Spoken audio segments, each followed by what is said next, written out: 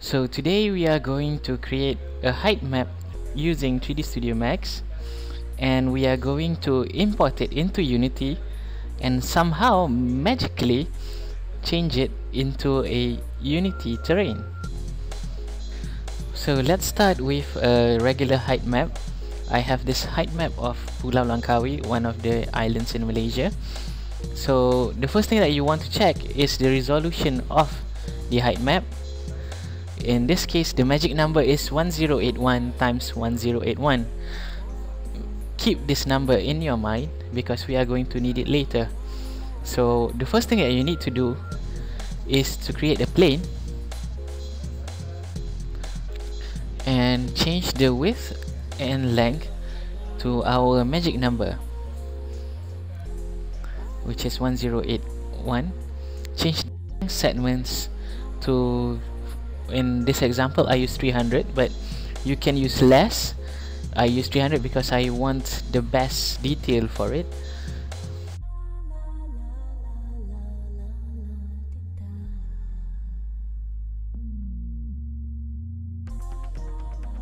Now go to the modifier tab and select displace. Okay, now you go and select the bitmap, find your height map and increase the strength. And as you notice, the terrain starts to be displaced and start to take shape, and it depends on you on how much height do you want for it. And look, we now have a terrain.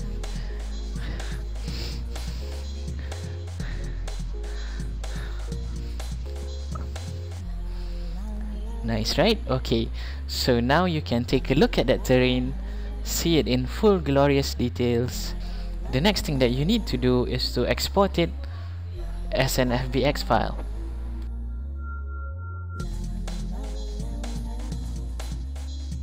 Drag and drop the FBX that we have just exported. So now use our good friend Google and find object to terrain. Scroll down and copy the C# script.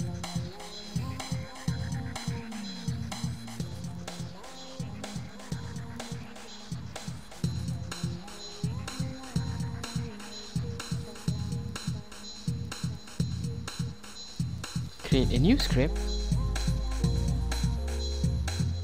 and name it object to terrain. It should be exactly the same name. Now open the script.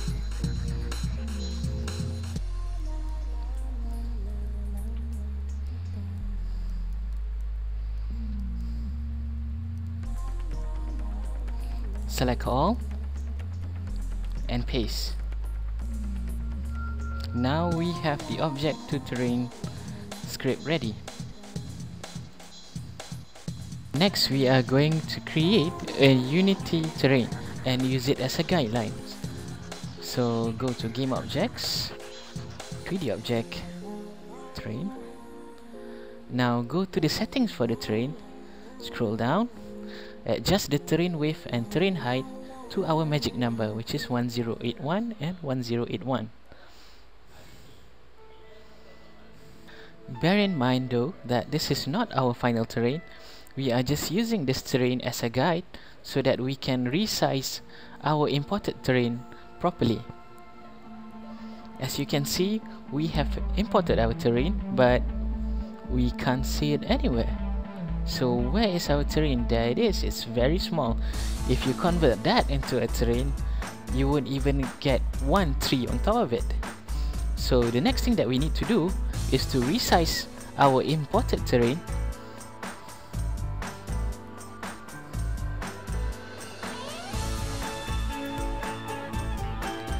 Keep resizing until it matches our guideline terrain.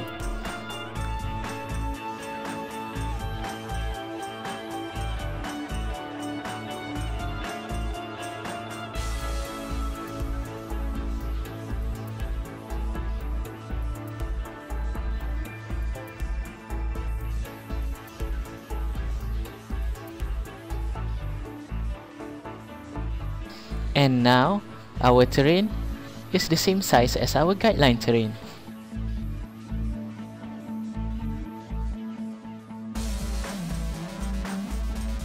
If your terrain is too high poly, what would happen is that Unity will break them up into different parts, but that is not a problem.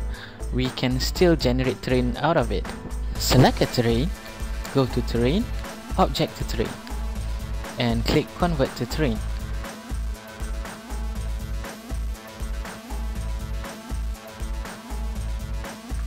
Select the newly created terrain, move it and place it beside the imported terrain so that we can see the shape matches.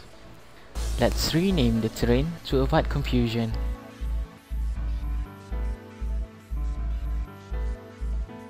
Now repeat the same process for the rest of the mesh parts.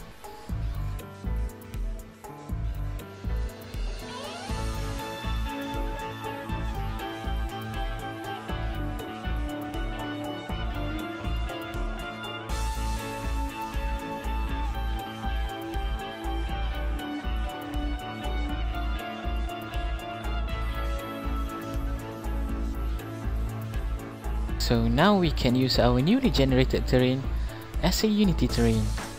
You can then delete the old terrain. And now we can decorate and do whatever we want with our new terrain.